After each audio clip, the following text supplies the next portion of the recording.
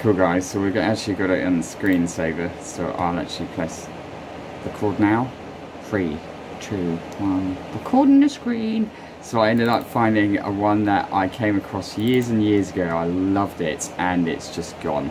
So, history.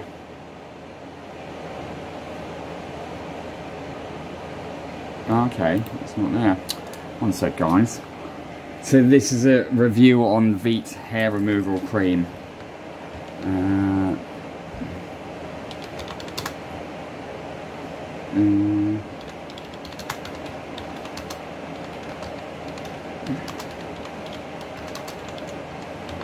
This one's an old one, long as well, like the other one, but I mean it makes it better. It shows that the guy has, so this is an Amazon review from, when was this? It doesn't tell you, it's a very long time ago. So, the title, do not put on knob and bollocks. After having been told my danglies looked like an elderly Rastafarian, I decided to take the plunge and buy some of this, as previously shaving attempts had only been mildly successful and I nearly put my back out trying to reach the more difficult bits. Being a bit of a romantic, I thought I would do the deed on the missus's birthday as a bit of a treat. I ordered it well in advance, organised guy, and working in the North Sea, I considered myself a bit above some of the characters writing the previous reviews and wrote them off as soft office types. Oh, my fellow sufferers, how wrong I was. I waited until the other half was tucked up in bed, and after giving some vague hints about special surprise, I went downstairs to the bathroom. Here's where we get started. Initially, all went well, and I applied the gel and stood waiting for something to happen. I didn't have long to wait. At first there was a gentle warmth, which in a matter of seconds was replaced by an intense burning and a feeling I can only describe as like being given a barbed wire wedgie, by two people intent on hitting the ceiling with my head. God, that's pretty, yeah, explain that. Religion hadn't featured much in my life until that night. Oh, that's brilliant. But I suddenly became willing to convert to any religion to stop the violent burning around the turd tunnel and what seemed like a destruction of meat and two veg. Struggling not to bite through my bottom lip, I tried to wash the gel off in the sink and only succeeded in blocking the plug hole with a mat of hair. Through the haze of tears, I struggled out of the bathroom, I can see it, into the hallway. The kitchen by this time, walking was not really possible. And I crawled the final yard to the fridge in the hope of some form of cold relief. I yanked the freezer door out, found a tub of ice cream, tore the lid off and positioned it under me. The relief was fantastic, but only temporary, as it melted fairly quickly, and the fiery stabbing soon returned. Due to the shape of the ice cream tub, I hadn't managed to give the starfish any treatment, and I groped around the drawer for something else, as I was sure my vision was going to fail fairly soon.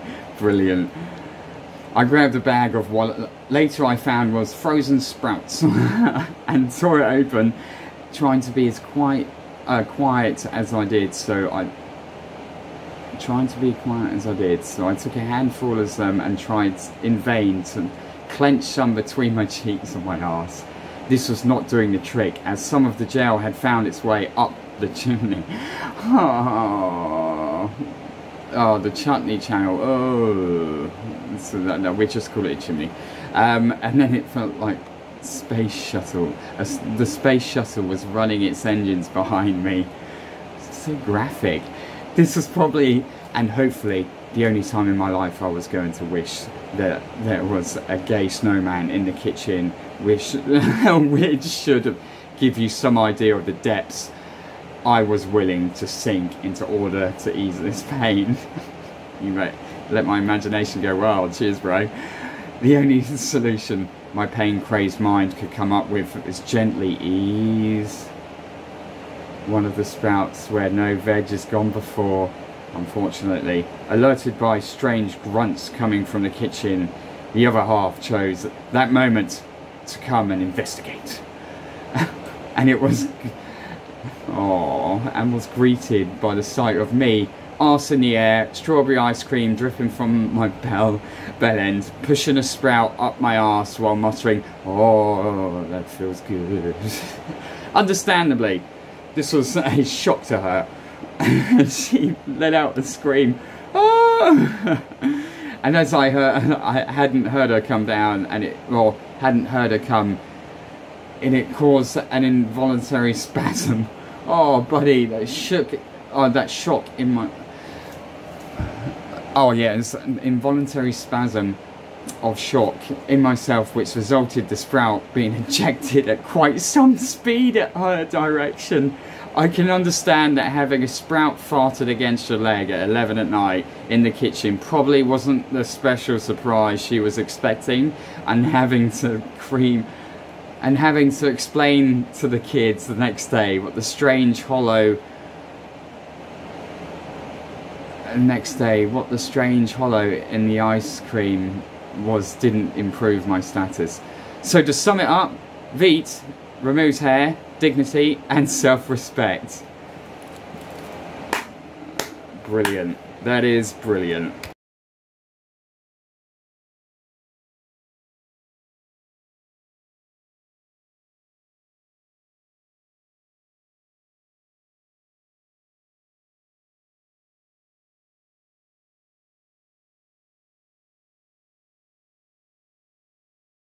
Honestly, this is biblical. This guy has taken a lot of time to write this down there.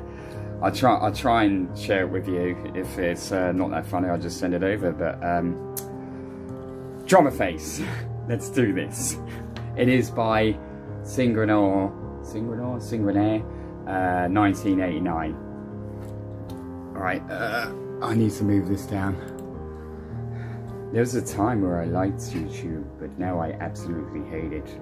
Well, my headline says it all. There was truly a time where I liked YouTube. That was many years ago. I do not even complain about the ads like most people on here, like the users come on here, because that's what ad block software is created for, so I got no problem with that. The problem I have with YouTube is the immense amount of paid YouTube people that always have their ugly face in front of the camera. May it be in video games, some guys or girls in the stupid bedroom talking nonsense, or even pilots, mostly female from what I saw. Guys and girls, what the hell do you all need this goddamn attention for? Have you got some problems or something? Just because a few people are out there making money, uploading any kind of crap on YouTube, receiving payouts from sponsors who obviously do that on purpose with something greedy on their mind. There is no need that I want to see your goddamn face all the time or hear your stupid voice commenting the stupid stuff you do. In Let's Play videos. Commenting everything, although I have eyes and I am not blind, so I do not need any comments because I can see what's going on. Jesus Christ, these people almost have a bad ego if they need the attention so much that the entire world can see their ugliness and arrogance. It almost makes me to punch into my screen. Good luck to find the documentaries on YouTube either, because either at the start, right in the middle, or right at the end, the video you cannot even block, they suddenly spam you with an ad like telling you something like subscribe, give me money, give me attention, give me that, give me this. Really annoying. Same with the videos that always include some kind of stupid symbol in the uploader of one of the corners of the screen, which kills my joy to watch the video entirely, because half of the screen is blocked by these stupid symbols. But very often at the end of a good fucking documentary, during the last half minute, pictures of the other videos are spamming right inside the video, blocking 75% of the actual video, and that is still running. And you can't even block that. It just sucks. And don't get me started on documentary videos where you think that it must be good stuff considering how long they are. But no! It is just the exact same video 2 times put into one just to receive more clicks. And why the hell so many people upload the same stuff that is already on YouTube anyway? What is this? A competition of something? Yeah, kind of. I was a YouTube member since 2006, so believe me, I know what I'm talking about. And it truly was not that crazy or bad, very likely due to the fact that Google didn't own YouTube back then. Yeah, they did.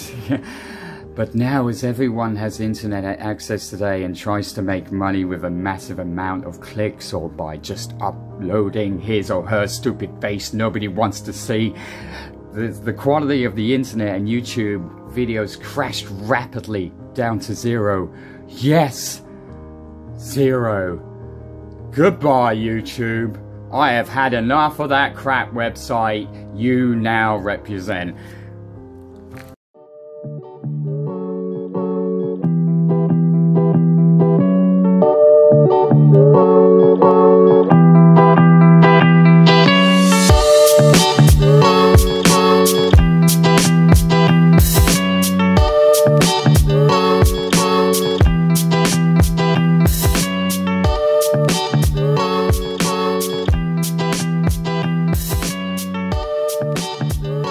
Glad you can make it. And welcome to the Toothpick Nick channel.